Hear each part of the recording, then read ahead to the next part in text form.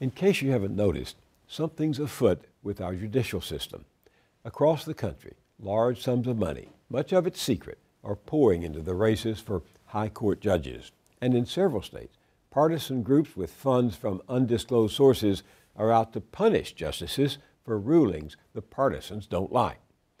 Take Iowa as the prime example.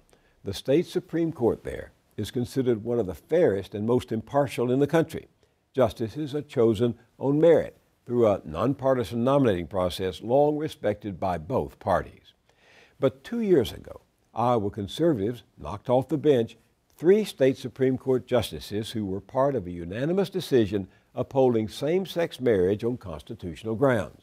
Now, those conservatives are trying to remove a 4th justice who had joined in that decision. Iowa voters made history last election, holding activist Supreme Court judges accountable for ignoring our will and imposing gay marriage. Now we must hold David Wiggins accountable for redefining marriage and legislating from the bench. Only 63% of his peers support his retention. In school, that's a D-. If David Wiggins can impose his liberal values and redefine marriage, many of our Iowa traditions and rights are at risk. Hold David Wiggins accountable. Vote no on Wiggins. Although that ad refers to our Iowa traditions, it was produced by the National Organization for Marriage based in Washington, D.C. Most of the money spent to unseat the 3 judges in 2010 came from outside the state. And this year, in their crusade to turn out Justice David Wiggins in November, Iowa conservatives have called in some more help from outsiders, including a statewide bus tour. I'm Greg Baker. I'm the Executive Director of Iowans for Freedom. We appreciate you all coming out today to help us kick off the No Wiggins bus tour. I'm sure we're all excited to vote no on Judge Wiggins, is that right? Yes. Bobby Jindal is governor of Louisiana. You know, I don't have any problem with Justice Wiggins proposing liberal views. I don't have any problem with him wanting to espouse his views on marriage or whatever else he chooses to opine on. But if he wants to make law, he needs to do that by running for the legislature, not from the bench of the Supreme Court of the great state of Iowa. Rick Santorum is the former United States Senator from Pennsylvania who won the Iowa caucuses in January before losing the Republican nomination to Mitt Romney. The irony of a group of judges taking the one bulwark of freedom, the Constitution, to use it to destroy the second bulwark of freedom, virtue, is truly a corrupt act. The people of Iowa have an opportunity to say no. We are no longer going to stand by and let the elites who believe they know best how to write the laws and change the Constitution run roughshod over the rights of the people. Iowa is often a bellwether state for national politics. So when out-of-state partisans and out-of-state money combine to try and take down and take apart a highly esteemed court in the heartland, you never know who's next. That's why we wanted to talk to a couple of Iowans who have organized the nonpartisan group Justice, Not Politics. They're fighting to protect the independence of their Supreme Court against efforts to vote justices off the bench. Sally Pederson is a Democrat and the state's lieutenant governor from 1999 to 2007. She's past chair of the Iowa Democratic Party and a longtime advocate for children and adults with autism. Joy Corning is a Republican and former school teacher. She was one of her party's leaders in the state legislature before being elected to 2 terms as lieutenant governor from 1991 to 1999. Both have been inducted into the Iowa Women's Hall of Fame. Welcome to you both. Thank you, Will. Thank you. So let's get something basic down. What's unique about the way Iowa chooses your state Supreme Court judges? We have a merit system. We have a judicial nominating committee, and that is composed of 7 members appointed by the Iowa Bar Association, 7 members that the governor appoints, and it is chaired by the senior Supreme Court justice. They then interview people who have applied for these positions, and recommend 3 people to the governor, and then the governor makes the decision. And this is a nonpartisan commission. And I understand this came about because 50 years ago, voters in Iowa amended the Constitution to remove partisan politics from that selection process. Is that right? That's exactly right. I think that people in Iowa were concerned that there was going to be politics and money in the court system and in the way that judges were selected. And so they made this a constitutional amendment. That means it had to be passed by 2 consecutive legislative sessions, and then it went to a vote of the people. So this was very important to the people of Iowa. It's in our Constitution, and we want to keep it that way. We don't want to change a system that's kept money and politics out of our courts for 50 years. So what's happening now?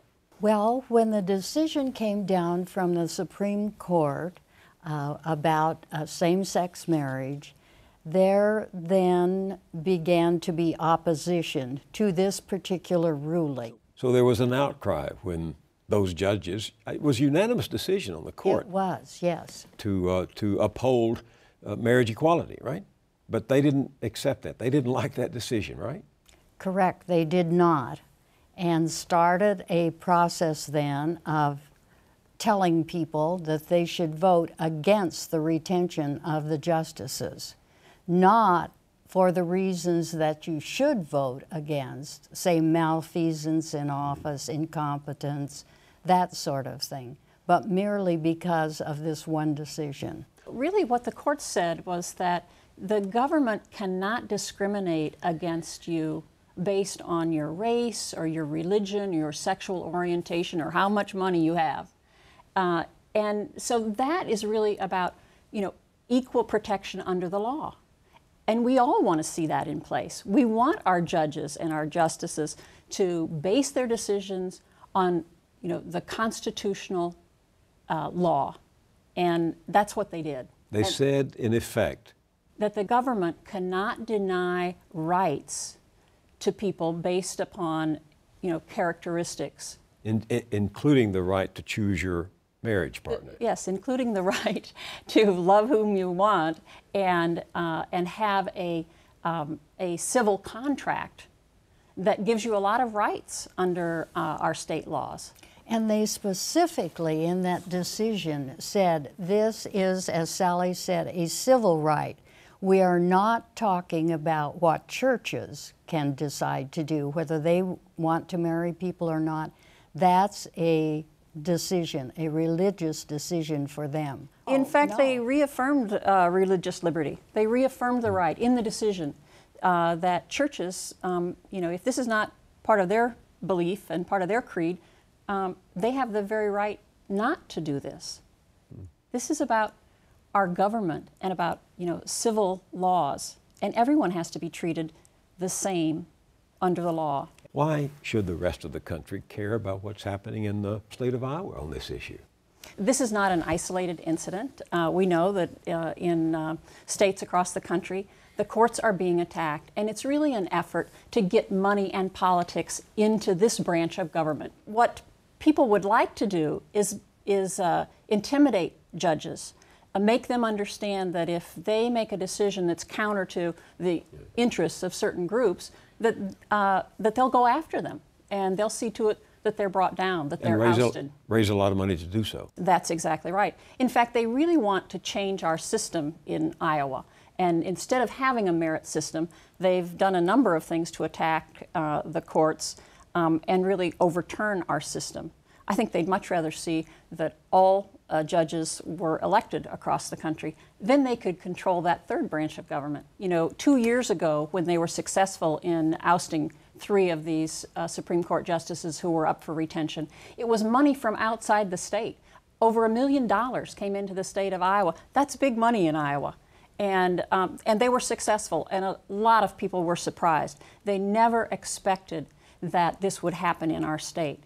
So Justice Not Politics has been in operation since that time, and we're prepared this time to be able to turn that around.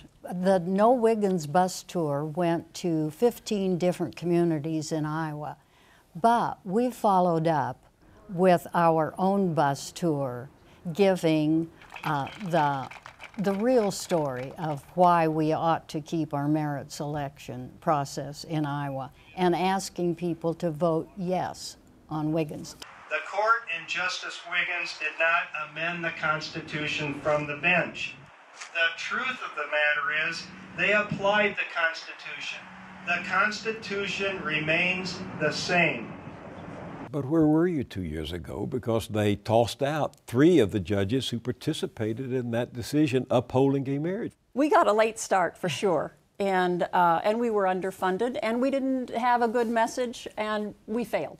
But I think Iowans are awake now to the possibilities of what can happen if you're just sitting back and not doing everything you can to defend your democracy and to defend the system of government that you have. What did you find out about who was behind this well-orchestrated and well-funded effort 3 years ago?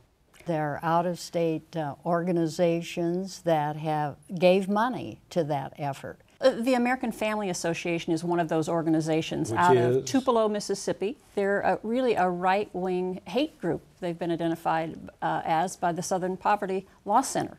And then an organization out of Washington, D.C. That is anti-same-sex marriage. So they have an agenda, and they're dumping money into Iowa to see to it that if they can turn back these justices in Iowa, it will send a signal to other states. You know, those judges and those justices, you know, better be careful about what kind of decisions they make, because they'll go after them. Newt Gingrich showed up in the campaign in 2010. Why was he there? Well, that's about presidential politics, and as you know, Iowa is first in the nation with our caucuses. So people who have an interest in running for president, they're there to stir up the social conservatives. They're looking for support and votes in future elections. And I think that's why we had Santorum and Jindal in Iowa. They're looking at presidential politics 4 years from now.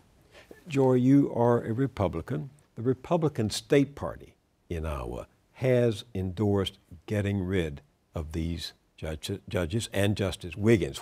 Has that ever happened before? Has a state executive committee of the state party in Iowa ever said we should do this? No.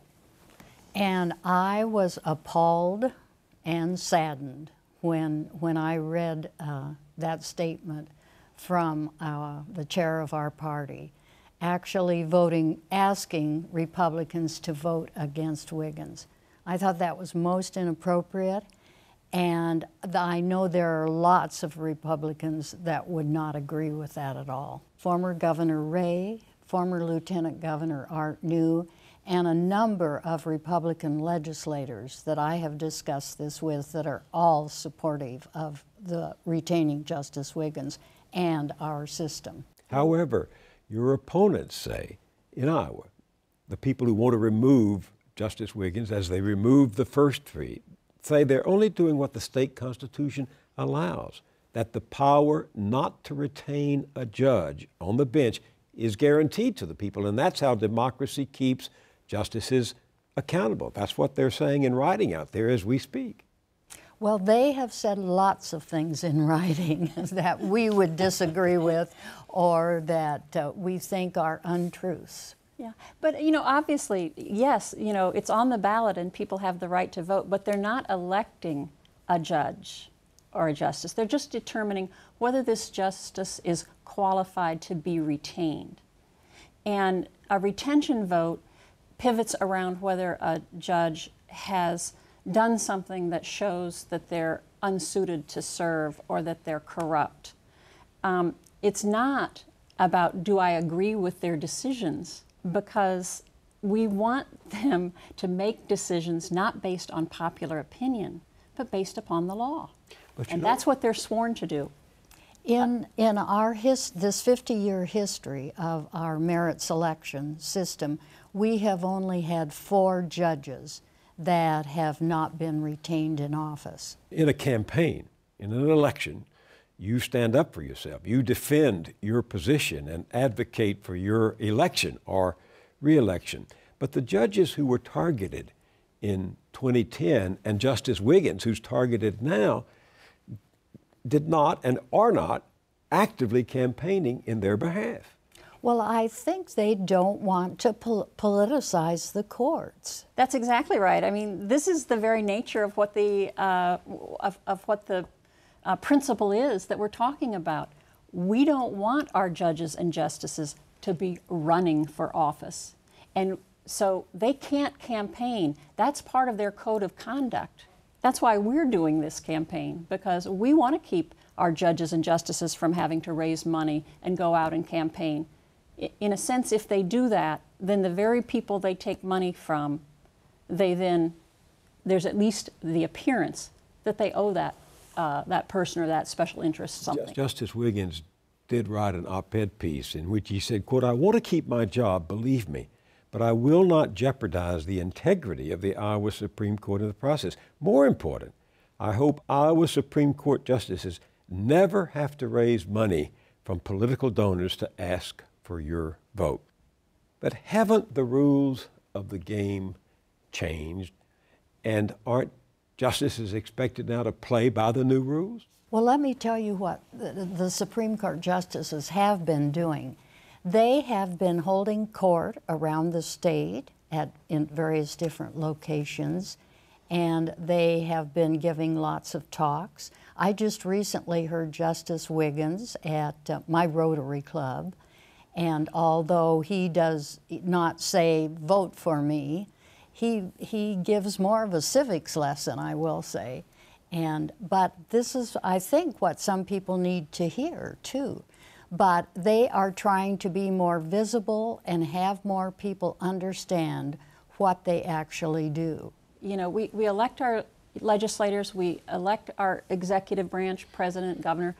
If we also have money and politics involved in our courts, then what is safe from just the opinions of the day? Has the Democratic Party in Iowa taken a stand? No, they have not. Are you disappointed by that? No, I think that's the right thing. I don't think we want a system where the parties start saying yes to this judge, no to that judge. I think that's a terrible thing. Then it's no longer, then it's politicized. It might as well be, part of the legislative or executive branch. The times have changed. We're such a politicized and polarized and partisan society today. We need the courts more than ever. We need to have a branch of government that people trust to make decisions that are based on our Constitution and on our laws, and not on what a special interest wants, and not what a corporation might want. If you're a judge and you know what a particular party's stand is on an issue, and that issue comes before you, then you may think twice about how you decide that, because you know that party will come after you. That's a terrible way to operate our courts. So both of you, what put this in some larger context? Obviously, it's not just, as you said earlier, about Iowa. It's not just about the American Family Association, the right-wing group in Mississippi. Do you see a larger pattern at work that's reshaping the Republican Party and our national politics? Well, I think money in the system.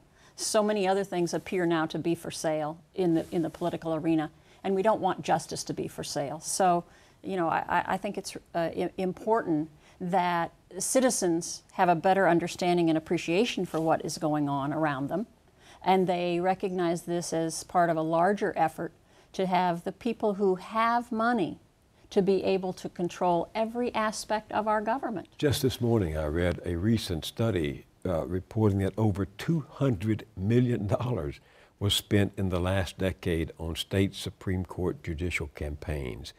What do you make of that, Joy? Well, I think it's terrible. And I guess I'm so glad that I live in Iowa, where I know that if I, for some reason, had to go to court, I could go before a court that was fair and impartial in their decisions, and it would not make a difference whether I had given a judge or a justice money for a campaign. Yeah, one of the big spenders nationwide is the U.S. Chamber of Commerce. It won 21 of the 24 state judicial races that it was involved in from 2001 to 2003. Do you think that's a coincidence? I don't believe it's a coincidence.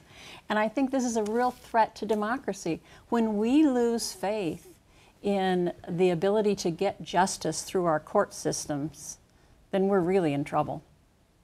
And what's interesting is the United States Chamber of Commerce has named Iowa's court system as one of the top 5 in the nation.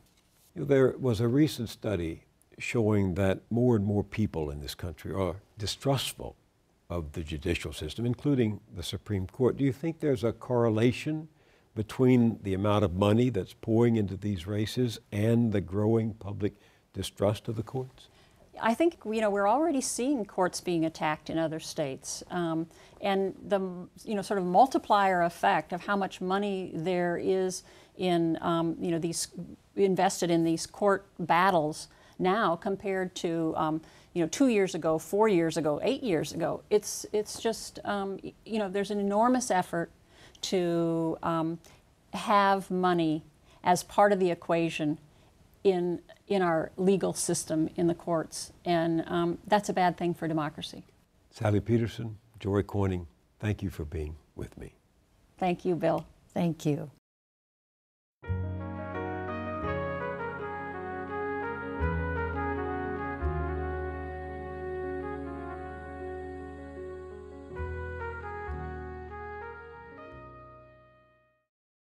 Iowa, as we said, is a bellwether state, and what has happened there is spreading. In Florida, the state Republican Party is trying to oust 3 state Supreme Court justices for a ruling on President Obama's health care law that conservatives found disagreeable.